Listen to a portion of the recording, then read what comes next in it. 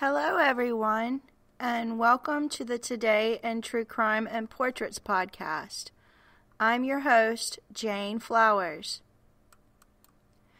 Today's episode is about portrait photography. I am going to give you an overview of photographer William Eggleston's photograph called Untitled 1970-3, The Red Room, while speaking about William's close friendship he has with director David Lynch. As well, I'm going to talk about David Lynch's Festival of Disruption and speak about photos that William Eggleston took of my father and his home that he put on exhibition at David Lynch's Festival of Disruption. You will also learn how William's photography influences David Lynch's work. I am a huge advocate of Transcendental Meditation, so I'm also going to talk about Transcendental Meditation and how David Lynch's foundation has funded education for many people who want to learn about Transcendental Meditation. In this episode, I will also give you a track review of the band Flying Lotus song Fire is Coming featuring David Lynch. David played this song at his Festival of Disruption, and I want you all to learn more about it because in many ways it reminds me of my father, U.S. Navy veteran dentist Dr. Tom Boring, and his unsolved murder.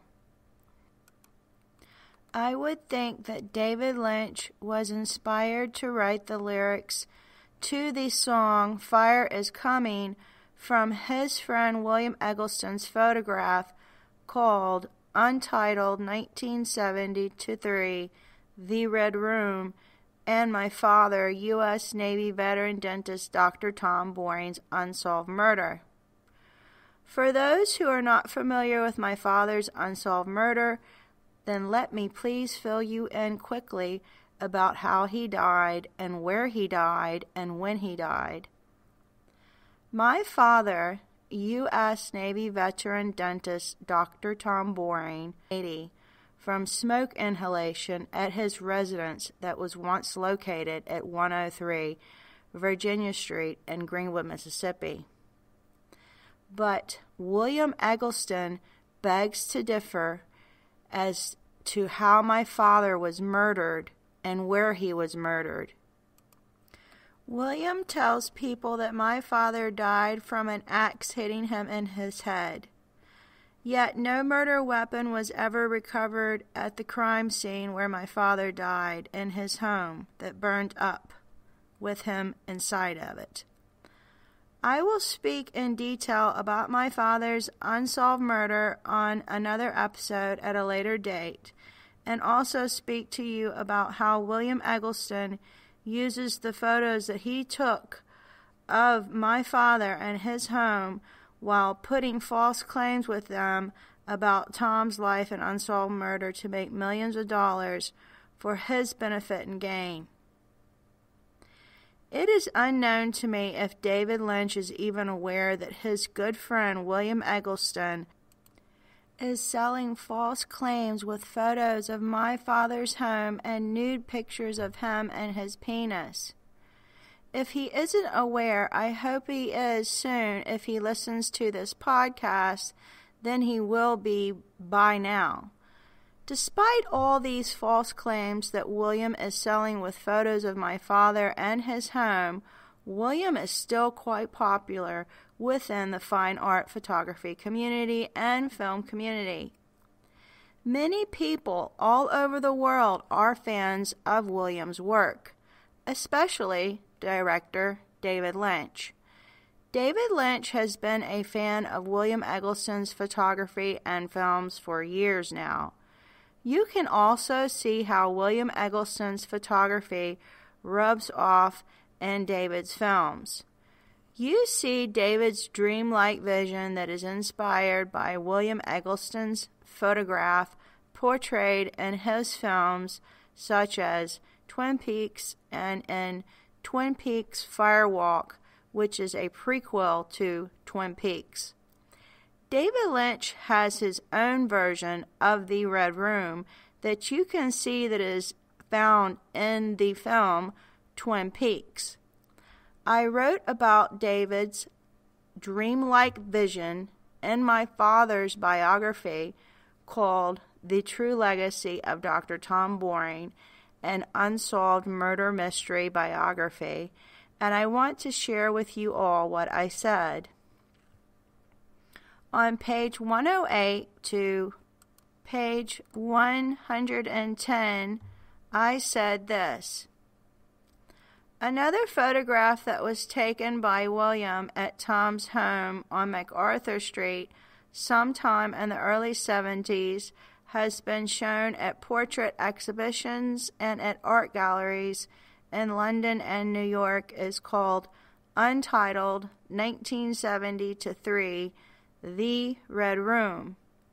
You see in this photo, like you do its predecessor, The Red Ceiling, a blood-colored, high-gloss, red-painted walls. Centered in the middle of the photo is a window that has the trim of the windows painted in a black, shiny, glossy color, and the panes of the window have been painted in red to hide the events that play out day and night within the room. In the far right corner of the room, you see the corner of a mattress with a hanging vine dangling near the side of the mattress that has managed to make its way through the cracks of the window. In the upper left corner of the Red Room is a hippie-like poster exhibiting drug paraphernalia use. The poster states marijuana in big white letters, and just under that it says in small red letters, "Weed with roots in hell." Just below the red letters, you see a red hand surrounded by 6 joints and a girl in a gown and a robe to the bottom right of the poster looking downwards. At the very bottom of the poster it says, "Weird orgies, wild parties, unleashed passions." The photograph, like the red ceiling photograph, could be depicted as being erotic and have that vulgar feel. I suspect, but don't know for sure, that these two photographs were possibly taken around the same time period. The photograph, The Red Ceiling, has great notoriety and has attracted not only musicians and bands, but directors too. One director in particular, David Lynch, who is very good friends with William, is also a big fan of William's work. David has stated in the past that William Eggleston is definitely his favorite photographer, and many people in the art world have gone as far as stating that David Lynch's dreamlike visions you see in his movies and films have been inspired by photographer William Eggleston's work and his stories.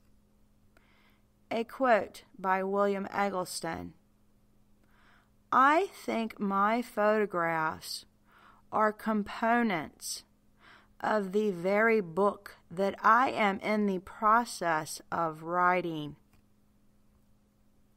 These inspirational, dreamlike visions seen in William's photography are reflected back in David's films. You see in David Lynch's film Twin Peaks similarities with William Eggleston's The Red Room and The Red Ceiling photograph.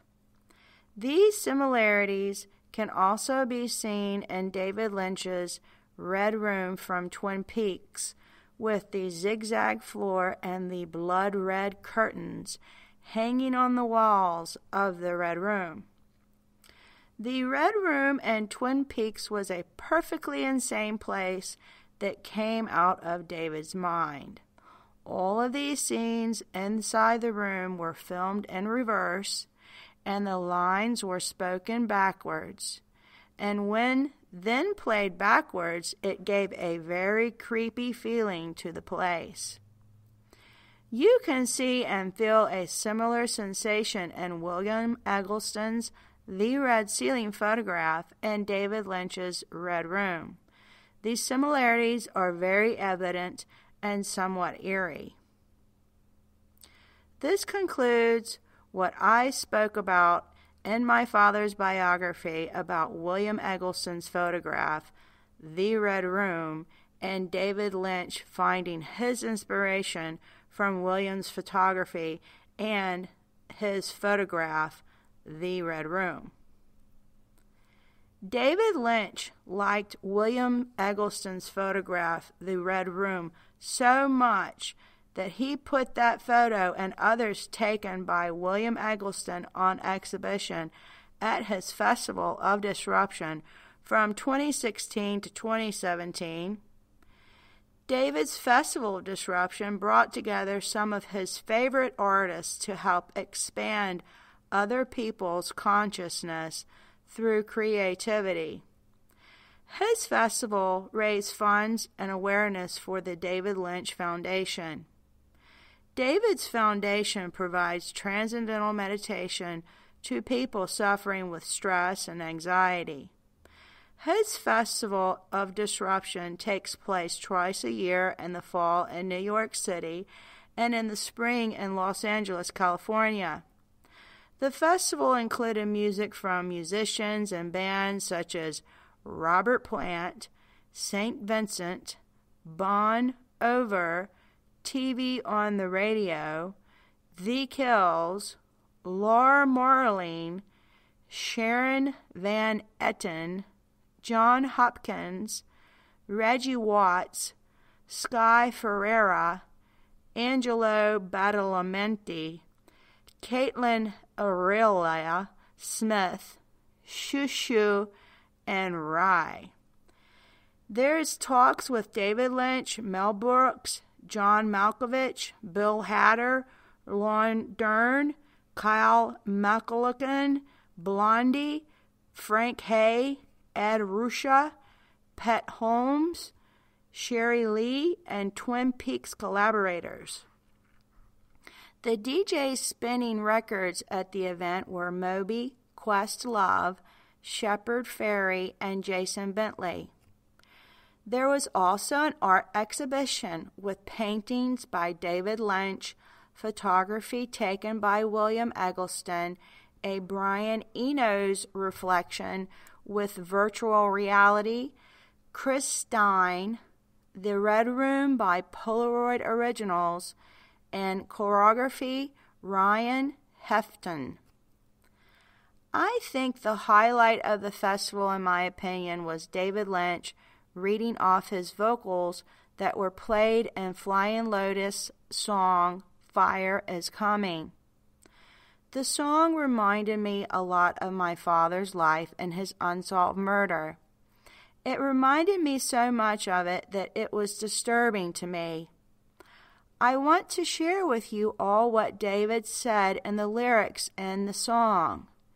Then you can get a better opinion yourself about the song, and if you think it relates at all to my father and his unsolved murder. I think it relates to my father and his unsolved murder because, like David has said before and others, William Eggleston is reflected back in David Lynch's work as well. Here's how the song went. The yellow phone on the wall started ringing. Tommy jumped and ran across the kitchen and picked up the receiver. "Hello," he said, a little out of breath. Tommy's father was down in the basement woodshop cutting a piece of clear pine on the table saw. The sound of the saw was screamingly loud, and a big plume of agitated sawdust was forming in the air. Tommy's mother was outside in the front lawn tending to a small flower garden. She was visibly upset about her flower's condition. She was observing a black film on the stems and leaves, then tried to wipe this black substance away while running hose water on it. But it was too greasy, and the water wasn't washing it away. The front door opened, and Tommy appeared behind his mother. "Mom, there's a phone call for you." Tommy's mom stood up and turned, the garden hose in her right hand shooting water. "Who is it?" she asked. "I don't know. It's a man. He said you would know what it's about." Tommy's mom stood frozen for a moment, and Tommy saw lines of worry racing across her face. Something else scrambled into Tommy's awareness. He saw that the sky was noticeably darker than usual, and he saw a huge red-orange glow move on the horizon. Just then, a man appeared running frantically in the street. The man yelling, "Fire is coming! Fire is coming! Fire is coming! Fire is coming! Fire is coming! Fire is coming! Fire is coming! Fire is coming!" So what did you think about the song? Very creepy and strange, wasn't it? If you thought so, then you might want to check out the video because it's just as creepy and strange. I also want to share with all of you a track review of this song that I found on YouTube that was dropped on April 18th, 2019 by Anthony Fontana on his YouTube channel called Fontana. Anthony had a very good review of this song, and I thought it would probably be much better than what I could ever come up with, and it's so detailed that I wanted to share it with you all so you understand how, and most other people thought about this song. Here is the YouTube video, and here is how it went.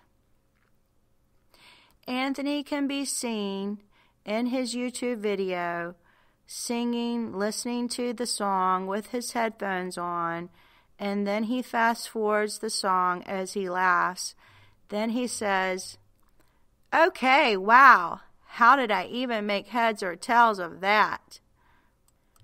I mean, it's blatantly a spoken word piece. It's blatantly a spoken word piece with David Lynch really kind of like taking the helm on the track. And very obviously, Flying Lotus is still in kind of directional and filmmaker mode. And the aesthetics of this Rides Over Here also has the fingerprints of a theme Firth all over it as well. Flying Lotus has been sort of collaborating with on visuals for a little while now. I mean, it's twisted. It's unsettling. It's strange. It leads me to believe that this album could potentially be conceptual or maybe even a narrative based in a way, or they just wanted to drop a track that felt almost like an extended teaser to the entire album, because in a way, while we can see over here this is pretty much the actual track, then you see Anthony showing you the track to the album in his YouTube show. Then he says, 3:16, Fire is Coming, David Lynch.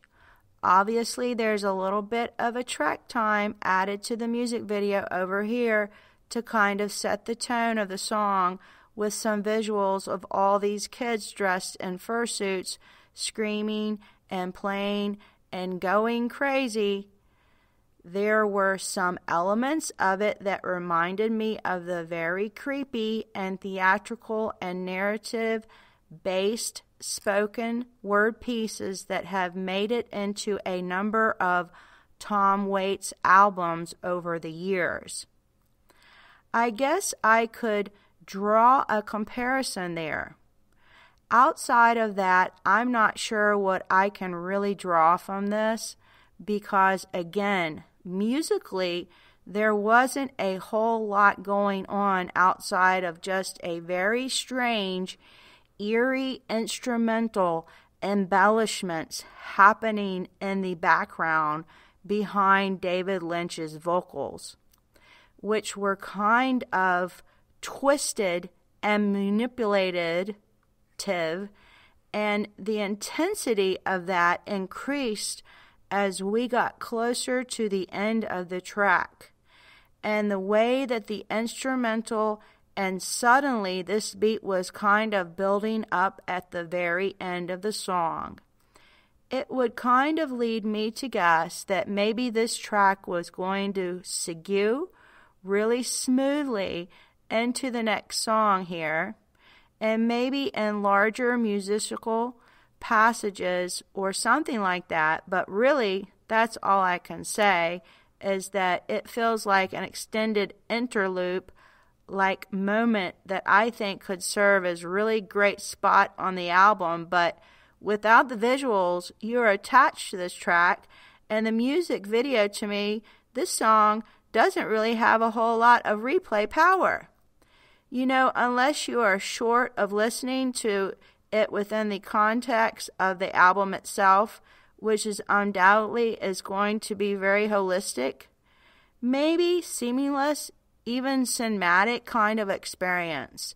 So while I wasn't exactly blown away by this track compassionately or anything like that again, I was left unsettled, kind of disturbed, ears wanting more, mouth watering, wondering where we are going next with this. And finally, I'm left with a lot more questions than when I started before I played this video and the song.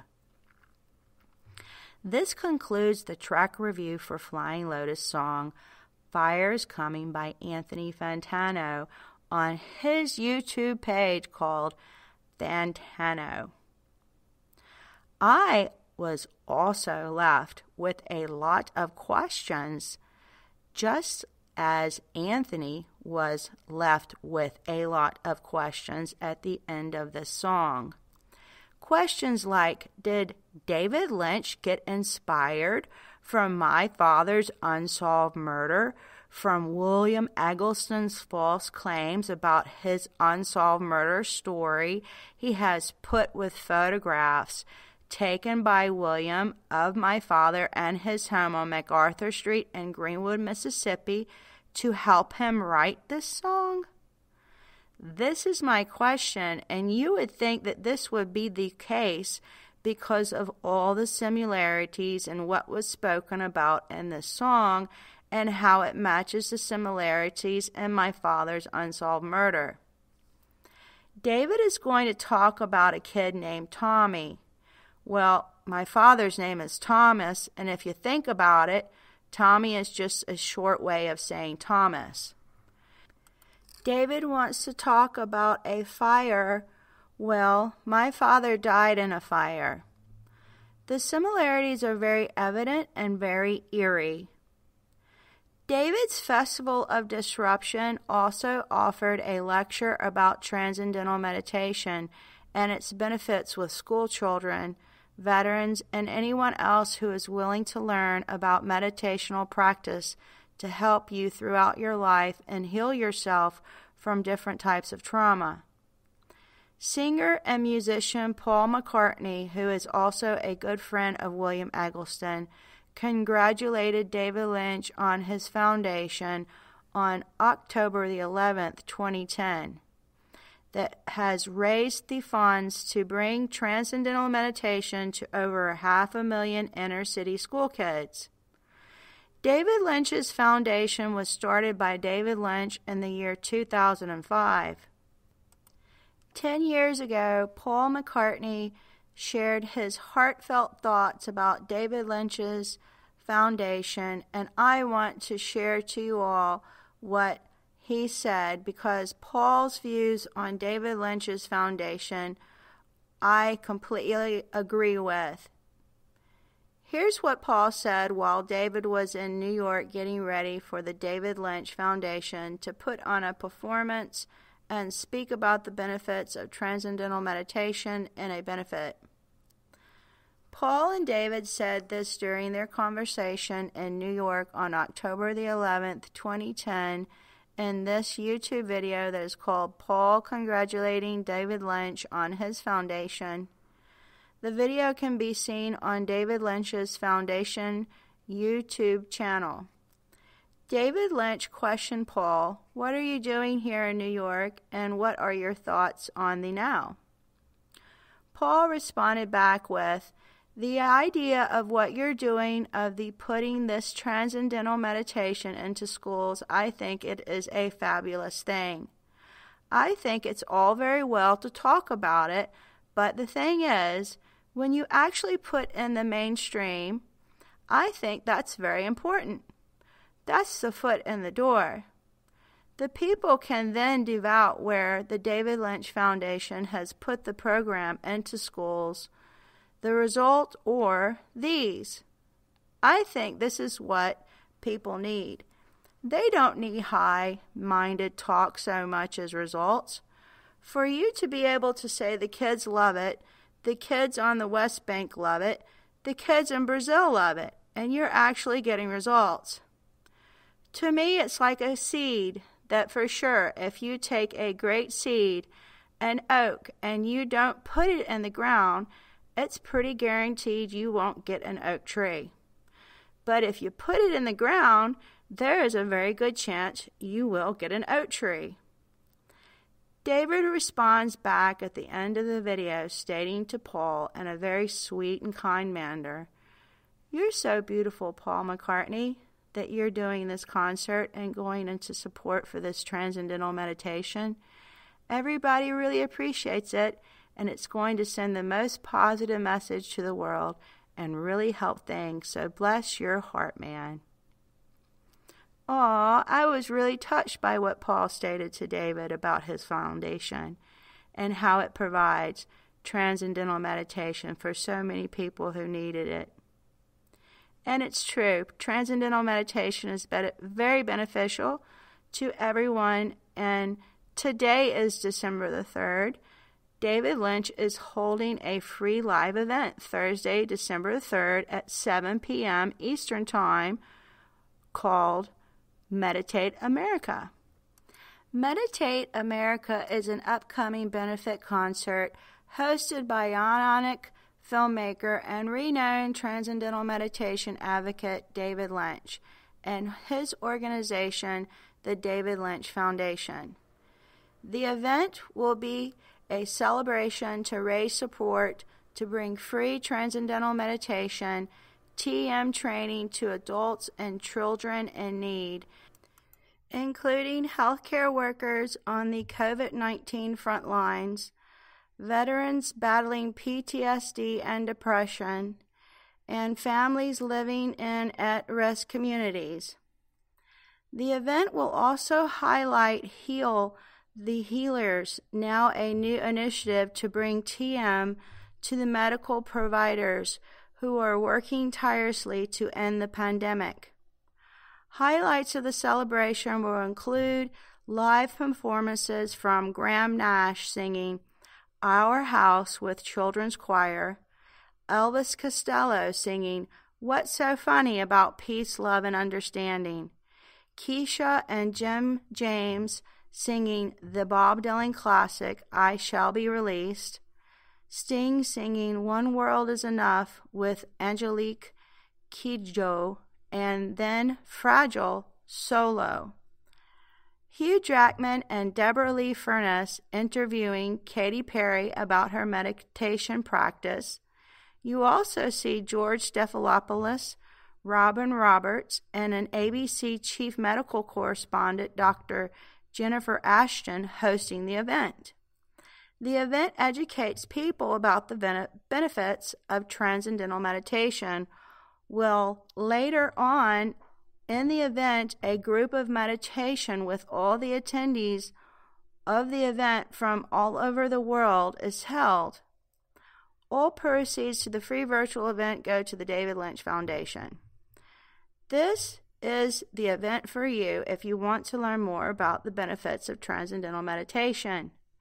Tickets to the event, which will be streamed live online on December 3rd, are free. All attendees can register to virtually attend at the Meditation America website or Eventbrite. Are you going to attend now that you know so much about transcendental meditation? If you didn't before? Are you interested in learning more about the benefits? Well, if you are, then go ahead and attend. It doesn't hurt now, does it? This concludes my review of William Eggleston's photo, Untitled, 1970-3, The Red Room, and how William Eggleston's photography is reflected back in David Lynch's films and music. Thank you for listening. Please subscribe and leave a comment. I'll see you next episode. Until then, goodbye, everyone.